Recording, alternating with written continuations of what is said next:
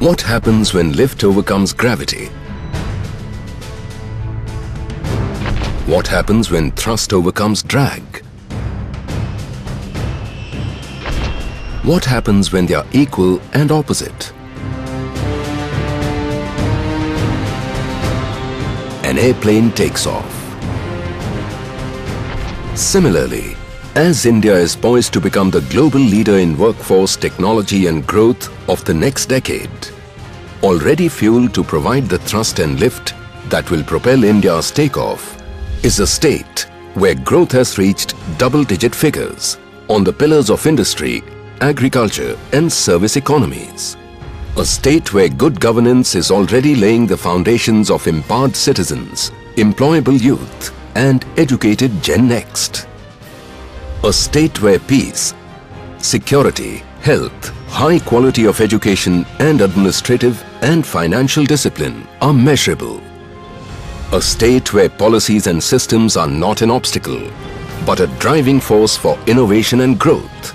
A state called Gujarat. Undoubtedly, the growth engine of India.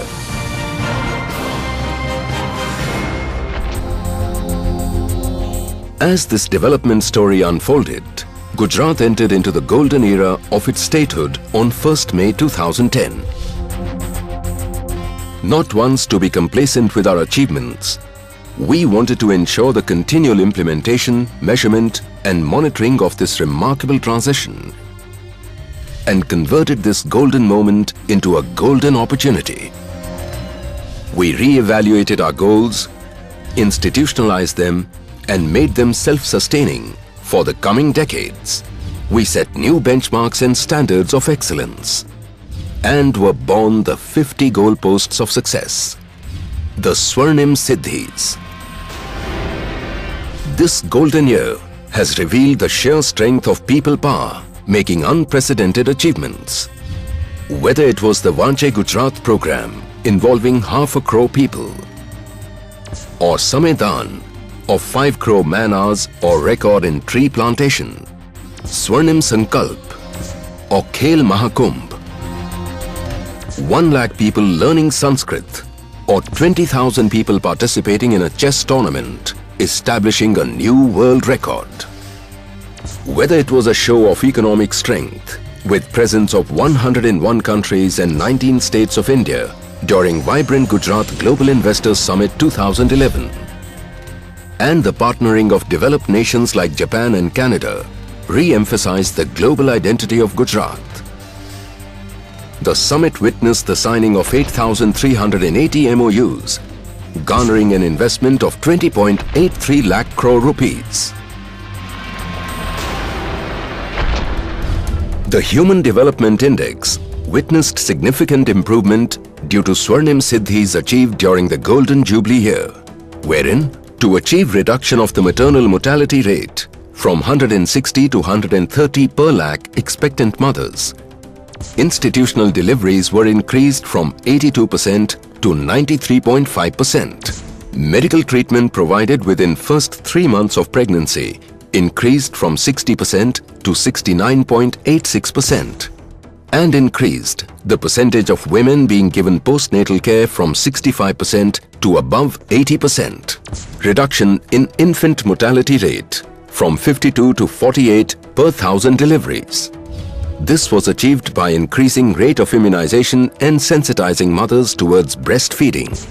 Implementing the Mamta Abhiyan, under which every newborn and school-going child is provided health care. The skewed sex ratio, particularly bad in 4 districts and 17 talukas, was also brought to better levels during the course of the year. Special steps taken for adolescent girls by providing health, education and self-employment training in the age group of 11 to 18 years, covering 4.5 lakh beneficiaries. Starting the nutrition mission to eradicate malnutrition from the state. Providing primary health care to the urban poor. The 1 lakh Siddhis. Statewide skills enhancement, empowerment of women and youth, faster generation of employment, creating efficient and accessible labor markets for all skill categories, Improving education and training systems were major areas of focus. Livelihood opportunities were created for over 4.26 lakh people during the Golden Jubilee year itself. Over 1 lakh jobs in the industrial sector created. Over 1 lakh women linked to microfinance via Sakhi Mandal Yojana. Over 1 lakh youth provided employment-related skills by the Gujarat Knowledge Society. Over 1 lakh urban poor youth provided skills development training under the Ummeed Yojana. Balanced regional development.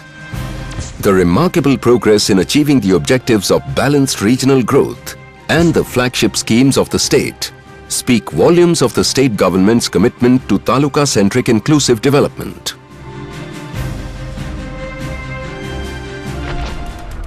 Van Bandhu Kalyan Yojana.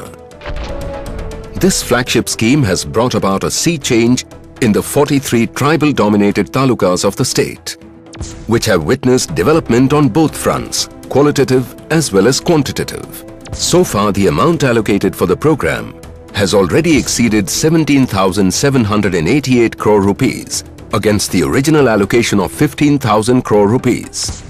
A quick glance at the before and after scenario will reiterate the success of the program, which has become a model for other states to follow. Institutional delivery rate, which was earlier just 68%, has now increased to 87%. Against just 4% tribal families having tap water connection, today 36% families have tap water connection. 5.61 lakh new tap water connections provided. Land under micro irrigation, which was non-existent before, today covers 32,000 hectares with 23,000 beneficiaries. The percentage of cultivable land under irrigation has increased from 37% to 50%. The intake of fruits at various APMC in these areas has increased by 146%, while intake of vegetables has increased 48%. The tribal areas, which never had a cold storage earlier, today have 15 cold storages to store flowers, fruits and vegetables. The number of ITIs, which stood at 60 earlier, has today increased to 139. In fact, 30 tribal youths have today obtained jobs abroad, which is a significant achievement of the program. Nursing, which was an unheard term till yesterday, is now a booming career prospect with 10 nursing schools being set up. Agriculture College and Agro Institutes, which were non-existent earlier, have today increased to 6. 145 new secondary and higher secondary schools, including 95 science stream schools, started. 28,000 individuals given rights to use forest land for livelihood. 4.84 lakh households provided electrification.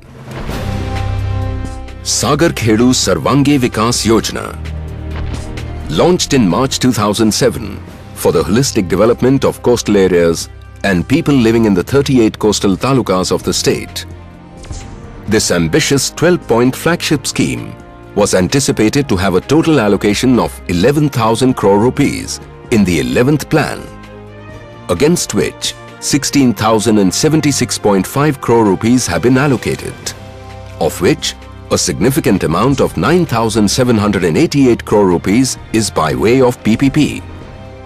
Some of the notable achievements of the scheme have been assured supply of drinking water to 3,000 villages, soil and water conservation through construction of bandhara, tide regulators and check dams, existing electricity distribution lines replaced with non-corrosive wires, significantly augmenting power availability. New schools, including science stream schools, have been set up in the coastal areas. New buses have been introduced in coastal areas. Health facilities have been upgraded with additional mobile vans and 108 EMRI. Focused efforts made to upgrade and improve infrastructure, especially in minor ports and fishing harbours. As a result of these initiatives, marine exports from major and minor ports of Gujarat have witnessed a significant increase of almost 50%, from 1,20,000 tons to 1,84,000 tons. Overall exports which stood at 1,141.97 crore rupees in 2007-2008, have increased to 1,838.75 crore rupees in 2009-2010. Agriculture. Only an improved performance in agriculture can lead to inclusive growth. This is a success formula which has achieved resounding success in Gujarat. The Krishi Mahotsav initiative of the government has successfully taken the agriculture knowledge from the lab right to the doorstep of the farmers. The past year saw a major expansion in irrigation and water management. During the last 5 years, more than 2.5 lakh hectares of land has been brought under drip irrigation. The construction of more than 5.5 lakh water conservation structures has had a considerable impact on the levels of the groundwater table, which has witnessed an average rise of about 4.31 meters across the state over the past 8 years. More than 7,23,580 Kisan credit cards and 23,62,946 soil health cards were provided to farmers. Concern for the poor. In keeping with the spirit of the Golden Jubilee Year celebrations, we analyzed the requirements of the poor, set targets, and developed a strategy to achieve a quantum jump in our fight against poverty. All Antyodaya and BPL ration card holders were provided soya fortified flour in a phased manner to improve their nutritional status. Against 10.28 lakh houses constructed in the 25-year period from 1976 to 2000, 13.58 lakh houses were constructed during the last decade alone, of which 8.56 lakh were constructed in the last 3 years.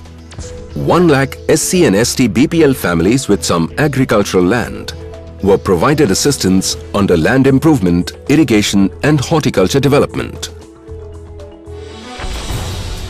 Garib Kalyan Mela.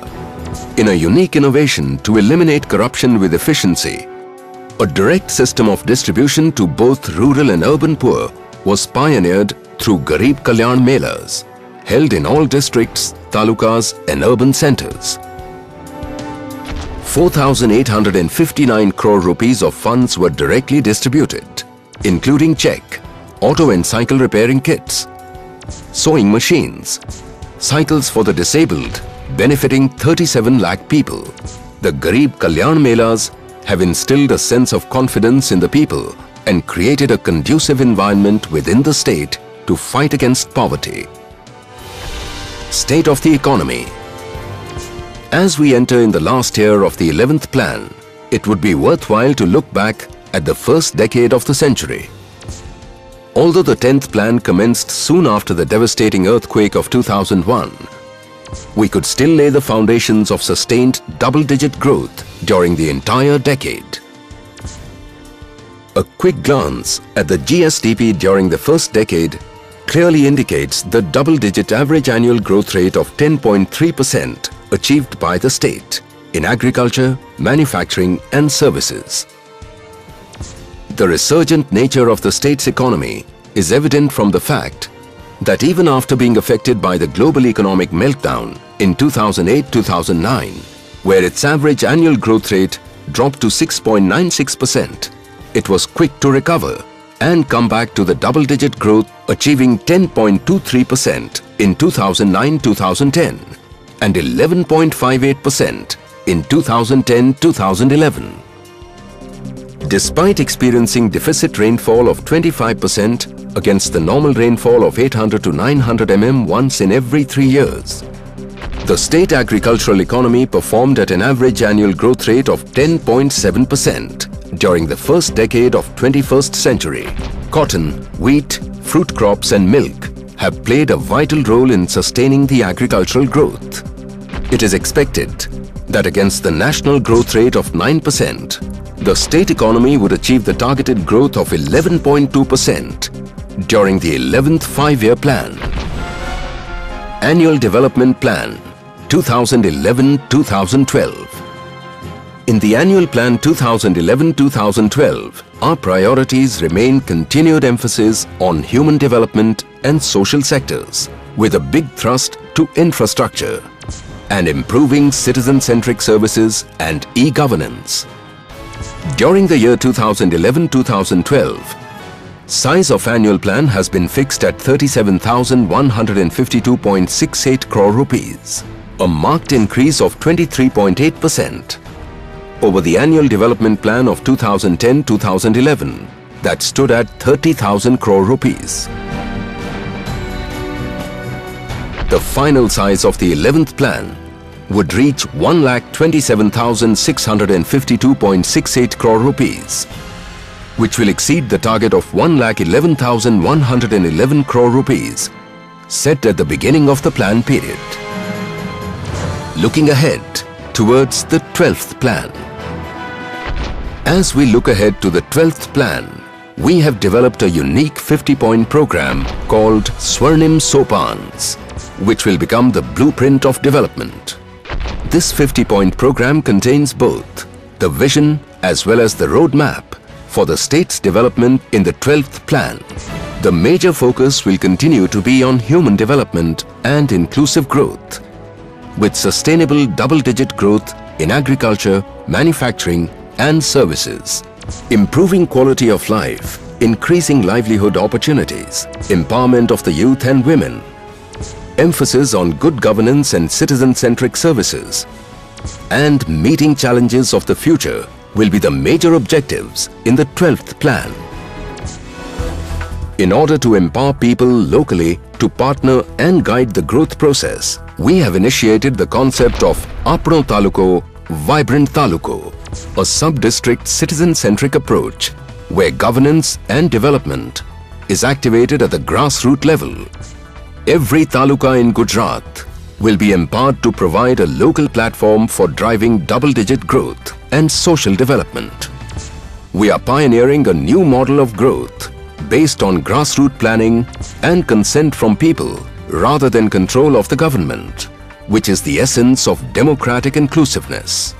Empowerment of women would be a major thrust area under Mission Mangalam.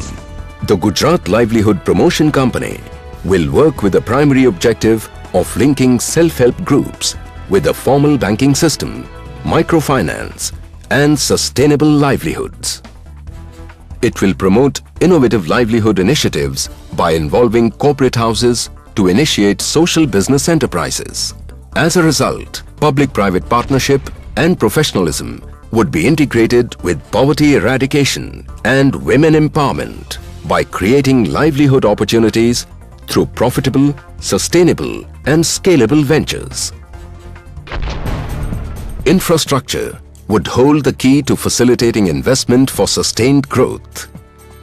Gogha-Dahej ferry service, BRTS in major cities of the state, metro rail facilities in Ahmedabad, Gandhinagar, implementation of last mile connectivity program to connect the Dahej and Hazira ports with the Delhi-Mumbai industrial corridor and dedicated freight corridor. Gujarat is already a power surplus state with 13,258 megawatts of installed capacity, of which 3,658 megawatts have been added during the last 5 years. In addition to these, Gujarat has also set up the country's first solar park, the Gujarat Solar Park, which will be spread over 3,000 hectares with an installed capacity to produce 500 megawatts of clean green energy. And while Gujarat goes about laying the foundation for the next decade, the mantra is simple and straight. Think ahead. Move ahead. Be ahead. That's how we plan, grow and progress. That's how we fuel the growth engine of the nation.